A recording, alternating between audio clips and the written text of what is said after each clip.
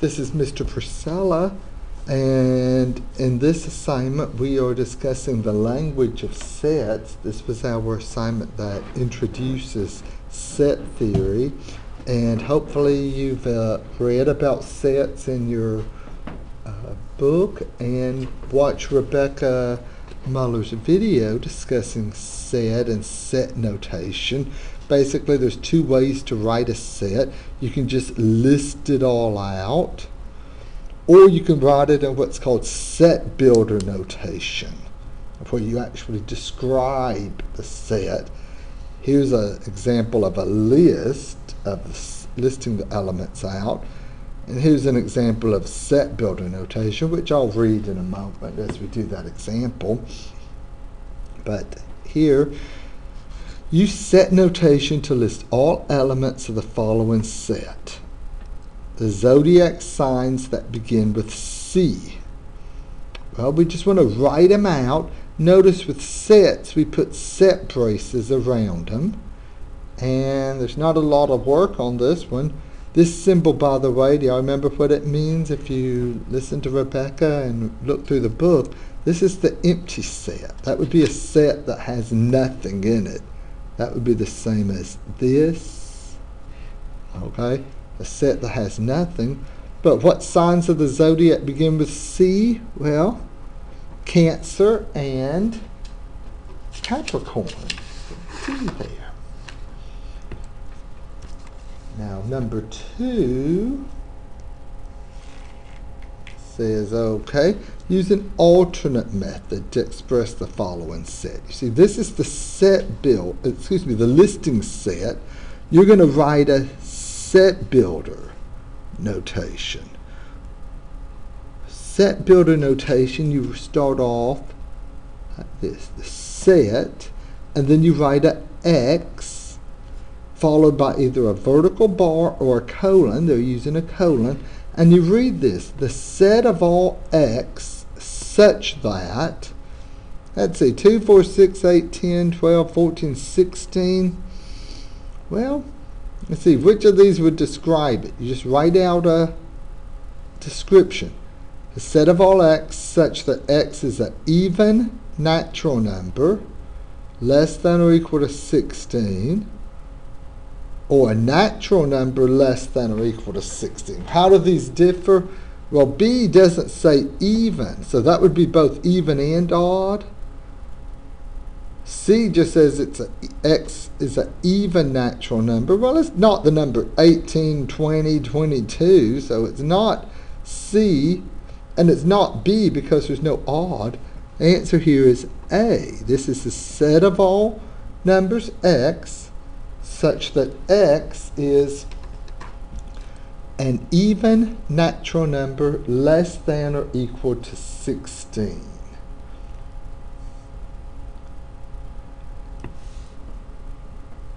Number 3 says, determine whether this set is well-defined. Well, what the heck does well-defined mean? Did y'all get that definition from your reading? A set is well-defined if we are able to tell whether any particular object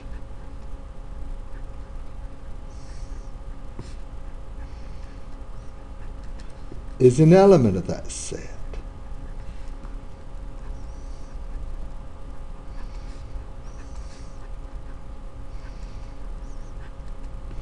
So, number 3, let me find a different color pen. I'm using the same color pen. Number 3, determine whether the set is well-defined.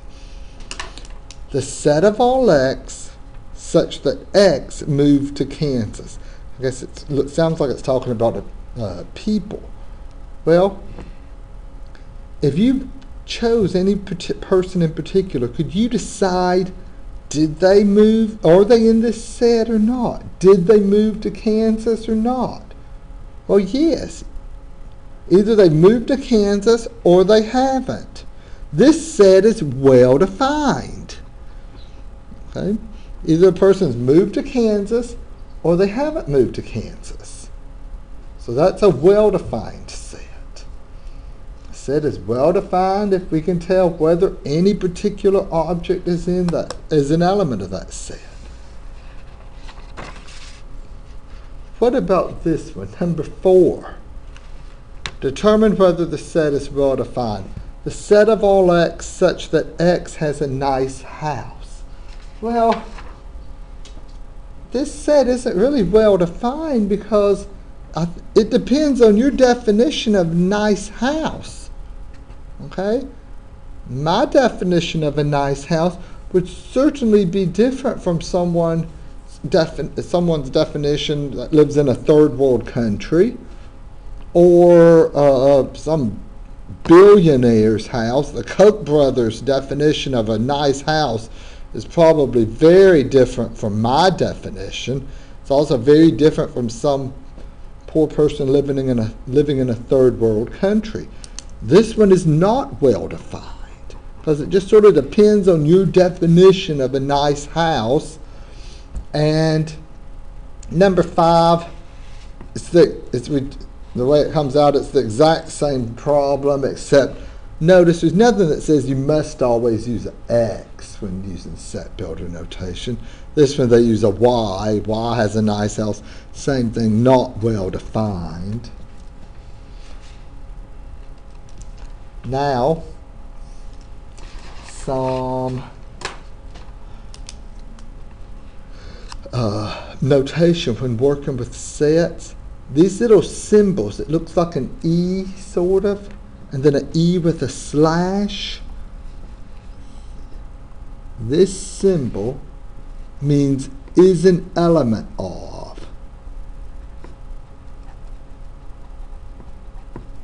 So that means it is in the set. And the element symbol with a slash means is not an element of. So, number 6. We're going to put one of these symbols in here. Look at the set. 6, 14, 22, 23. Is negative 14 in this set? Well, no. So we'll say negative 14 is not an element. Now, if this had been a positive 14, then yes, positive 14 is in this set. So positive 14 is an element. Negative 14 is not.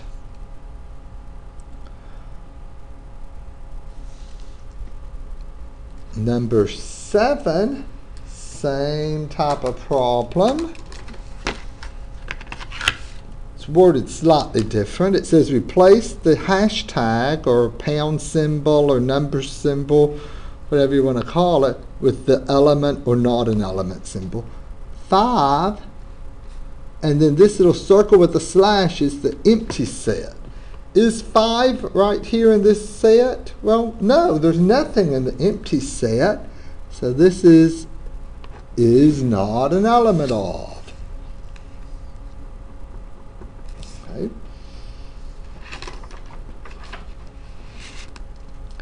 Now, next we're going to discuss the cardinality of sets. By cardinality, we mean the number of elements in the set. This says find n of A for the following set A. Ooh. Find n of A. Well, n of A means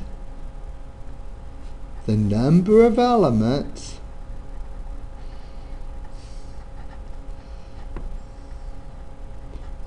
in A, in set A. So let's see. We're trying to figure out how many elements are in this set.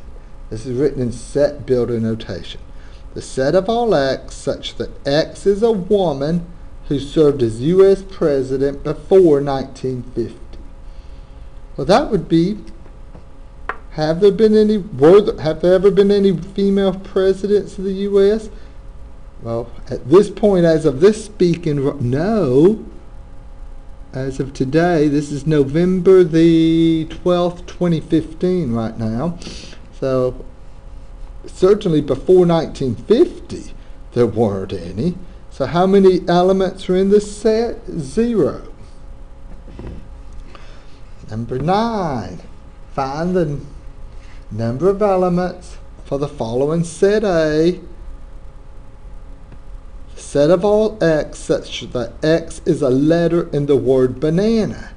Well, let's see. Let's list that out. What are the letters in the word banana? There's a B, A, and N. I'm going to list them in alphabetical order. So I didn't have to.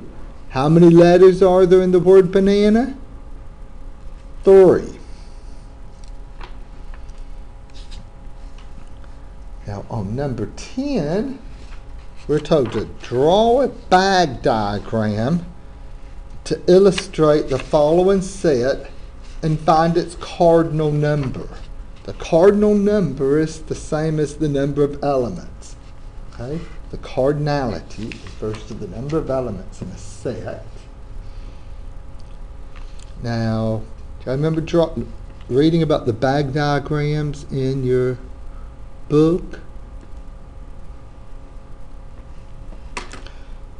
So let's pretend we have a bag. Each set, this big set, here. This is my purple bag. Can y'all tell that's purple? And now here, I have a blue bag. Oops. Containing 1 and 2. And then I have another blue bag containing 5, 6, 7. The cardinal number here. How many elements are in this purple set? How many elements are in this purple bag? Well, 2. It's not 5. You're not just counting the number of numbers. If these set braces that I'm pointing at here hadn't been here, if you had just had this, 1, 2, 3, no, not 3. 1, 2, 5, 6, 7. If it were written like that without the set braces around the 1 and 2 and the 5, 6, 7, then you would say, yeah, there's 5 elements here. But here, each one of the elements is the little bag or the set. So there are 2 bags, one up inside this big purple bag. So the cardinal number is 2. Now we're going to look at some bar charts. I printed this out on a printer that didn't print color, so I hope you can see this. When you're doing it online, it's color. So I think I'm going to zoom in a little.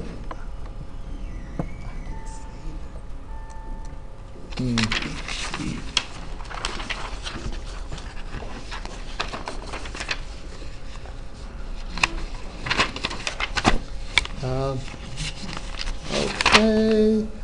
Let me take a break for a moment, okay?